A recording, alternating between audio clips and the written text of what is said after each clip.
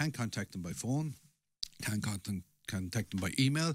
The shop didn't open on Saturday after they left at 8:30 in the morning after loading up the van to go and do the deliveries as far as we knew. And we don't know, unfortunately we don't know any more than that. We've no way of contacting them. They're not answering any numbers that we have for them. Right, Roger Beck is the manager of Parkway Shopping Centre. What does this mean for customers? Joe, it's terribly distressing for customers.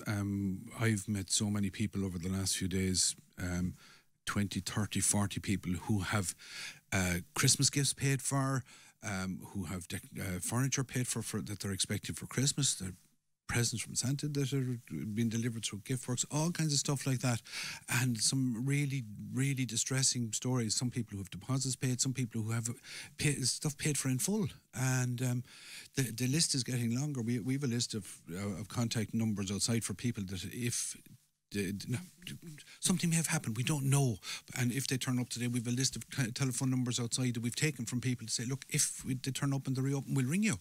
And we're quite happy to do that. If anybody wants to ring the office, we'll help them if the shop is open or not. But we have no way of contacting them, and our hands are tied on this one to a large extent.